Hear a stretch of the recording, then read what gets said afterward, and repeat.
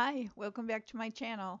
Today I'm going to take an old thread color chart and turn it into a cool mixed media folio. Let's get going. Hey everybody, welcome back to my channel. I am in full-on I don't know what I'm doing mode. As usual, I kind of make it up as I go along. So I have had this thread chart for a long time. It opens up way big, doesn't even fit on the camera, but I used to design punch needle pattern designs, and I was a distributor for Madeira threads, and this was a thread color chart for the wool blend threads that we use for punch needle. And they had strips here with the actual threads wound around them for each color. Well, I ripped those out to reduce the bulk, and I'm going to use this folder and do something cool with it, just some kind of little folio thing. But I like the way it opens up. It's on good stiff cardstock or whatever kind of paper it is. It's nice and sturdy. So I'm going to start with that, and you know, vintage vibe is kind of my thing. So color wise, this is the packaging that my Bare Minerals makeup was packaged in, was inside the box. This paper, it's like almost like a plastic, really heavy, and it says be natural, be good, be original all over it in script. So I just kind of like the look of that. And then I have some other thinner brown paper packaging. It came in a big long strip, but it was perforated. I don't know if you can see that, but every, you know, so many inches or whatever, it's perforated. So that was perfect. So I tore that. So I am going to start just by cutting these to size and getting this all covered front and back with these papers. I don't have a whole lot of this, so I'll just have a couple panels of that. I may find some other things, but I'm going to work on that, and when that is, everything's all cut and covered and dried, then I'll be back and show you, and we'll go from there. Okay, all the panels are cut and glued down and dry, and I just made kind of a belly band around the front with that script paper that I had left from doing every other panel on the inside. And then every other panel I did with the brown packaging paper. So this is all ready to go. I made like a little stack there right on the very front where I'm going to put some sort of a closure. I punched the holes already, so it's ready for the next step.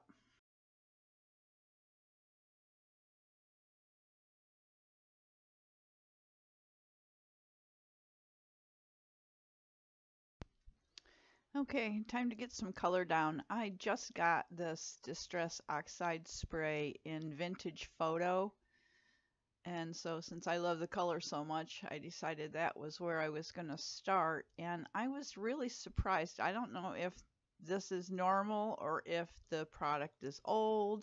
I mixed it and mixed it and mixed it, but you'll see here in a minute. I sprayed it on, and then I'm sprinkling water to create just some spots and give it kind of a really old feel. But when I dried it, instead of staying the nice brown vintage photo color, it turned gray, which I didn't hate, but it's not what I was going for at all. Maybe it's the type of paper that I put it on. If anybody knows, leave me a comment below and tell me if this is normal, and if it is, why. I mean, I get that it's the oxide that is reacting there, but I really wanted brown, not gray. And I didn't try it on another piece of paper. I probably should have just done that, and that might have given me the answer. But so anyway, I didn't hate it. I just continued on with it. So I sprayed it and You saw me run the paper towels over it just to kind of pick up some of the puddles, and then I dried it off. And you can see there, I mean, some of it is a little bit brown and a lot of it is gray. It still has a really good vintage feel to it, but I was just surprised that the color reacted that way. And I went at it again thinking, okay, maybe I need to build up the color, but it just did the same thing. Um, it's a kind of a chalky gray color, taupey gray. It's not super gray, but will you see it? I don't know. It's okay. I just went on with it. So then I decided to spray it pretty heavy, just along, it's upside down, so that's why I'm spraying it along the bottom, or the edge closest to me, but I'm just going to try to get some drips from that Distress Oxide spray. So I sprayed it pretty heavily and then sprayed it with some water just to get it to be a little thinner so I could get some drips. So that's what I'm doing here.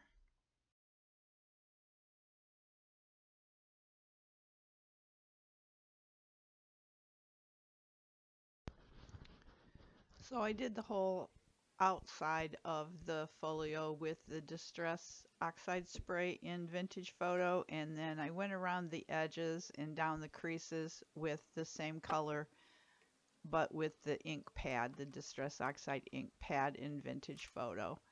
And it's not terrible. I kind of like it. It's super grungy. I did get more brown on that right side, but I think that's more from my ink pad than it was from the Distress Oxide spray. Okay, I've been working on this and I'm going to give you a quick peek at where I'm at. This is what I have on the cover so far, and I poked a hole here and one back inside here somewhere so that I can tie it here, because it's going to get thicker than it was and I want it to be able to stay closed. And then on this side I have one of my 9-layer tags, one of my altered playing cards, and a little Tim Holtz paper doll there. In this one there's 2 tuck spots. This one just has a pretty little card that you can write on the back of if you want to. And this is one of my digital download cards, and it has a little card inside that you can write on. This is an original old drugstore label, and in the inside it says, "Life is a 3-ring circus. Eat the cotton candy and then just ignore the scary clowns." And this was from a book. I tore it in half and put half on each side. So that's where I'm at. And then I have this whole inside to do. After I do the inside, I'll be back and give you a peek at that. And I had a brilliant, I think brilliant, idea for what to do with this when it's all done. So you'll want to stay tuned to the end of this video and find out what my idea is. Okay, I am back. Side 1 is done. I'm going to start on this, we'll call it the inside, I guess. And I'm just going to start with a dry brush layer of gesso, just to kind of bring everything together so it looks a little more cohesive.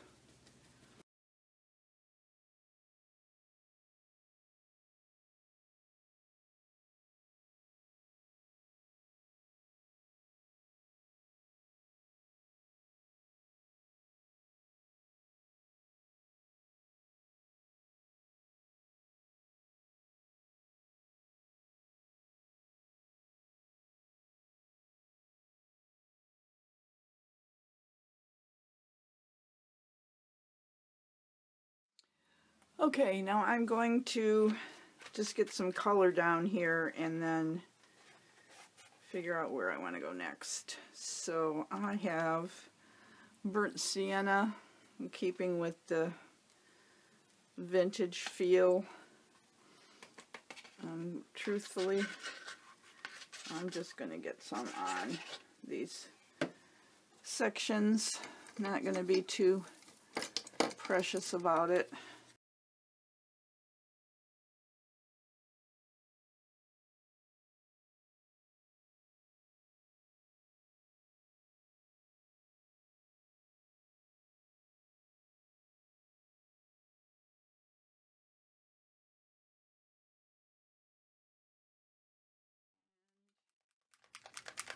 I'm going to get some drips down with transparent red iron oxide. Putting this again, the red iron oxide at the top. And take my mister and give it a spray.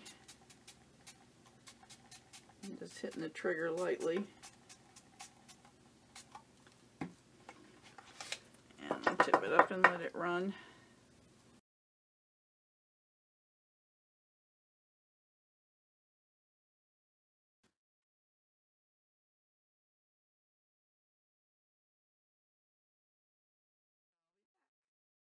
Okay, pretty dry. I have this crackled stencil, and I'm going to use Prussian blue and fluid acrylic and a big stencil brush.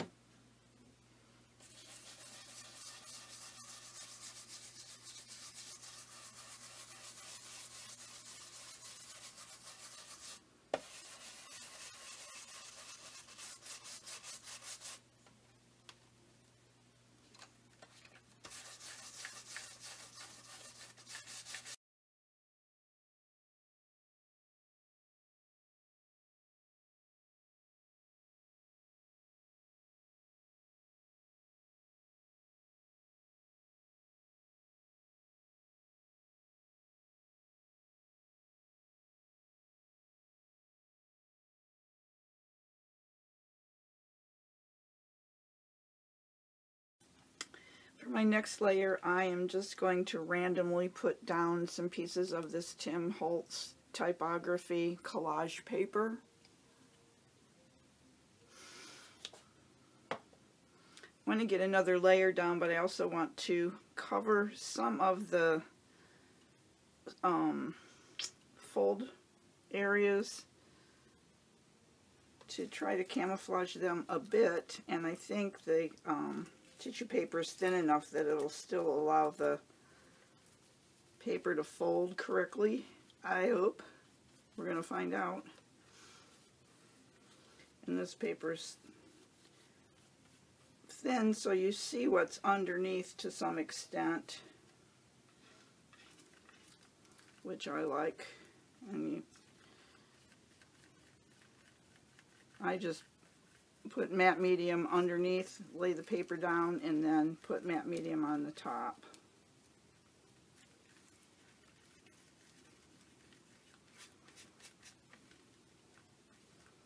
And just really the perfect weight collage paper for me.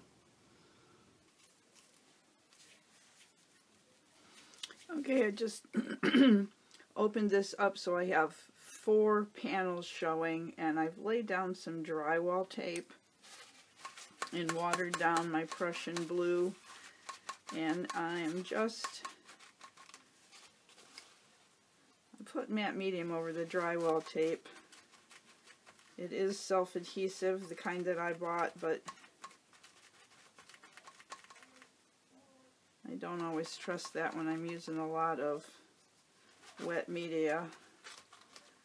But I'm just getting a little color kind of in and through and behind, just putting the watered down paint down on top of it and then just dabbing it back with the paper towel just to get it to look more random and aged.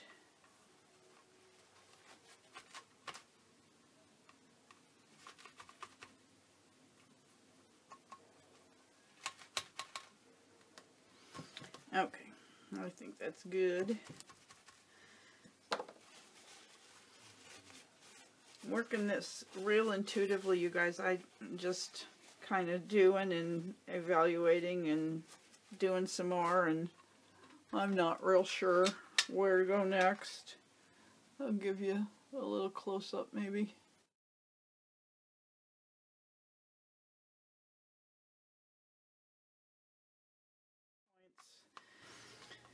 I decided before I go on, I'm going to put some Prussian blue drips on these pages because the ones that I put on before pretty much got covered up. So I started already. I'm just going to maybe get it to drip down through that crease. I don't know if it'll go or not. We might have to help it.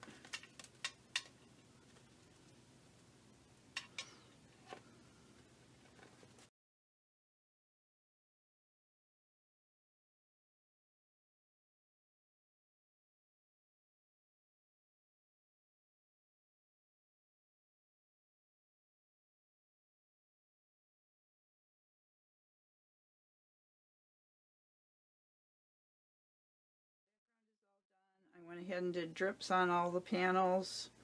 Everything is dry, and I think all I'm going to do is just put some inspirational words on each panel because the background is so busy, but I think it's interesting. Oh, I added some washi tape here and there on each panel as well.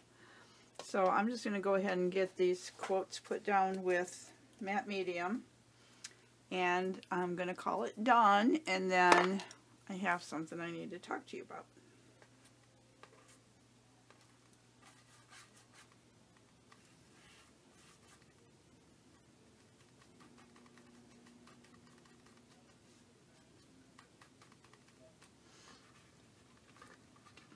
And the quotes were just printed out on tracing paper from my computer printer.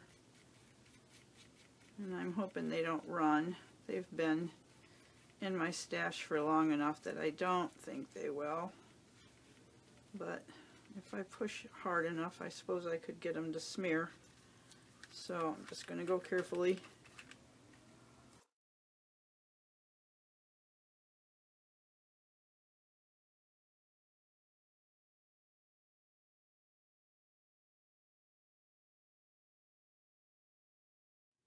These quotes are all just a little bit about struggle and keeping going and staying positive. Actually, I'm going to go over the entire panel now with matte medium just to give it a little bit of a protection. Speed it up and meet you at the end.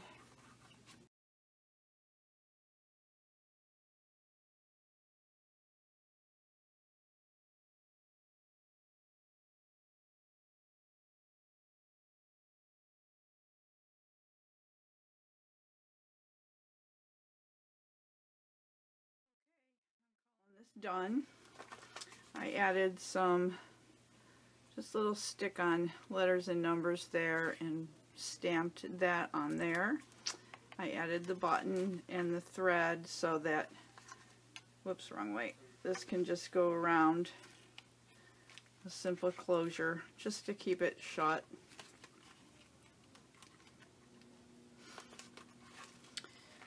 So you saw me do this and this, and then it opens up and the inside just has all these inspirational quotes and just a little art.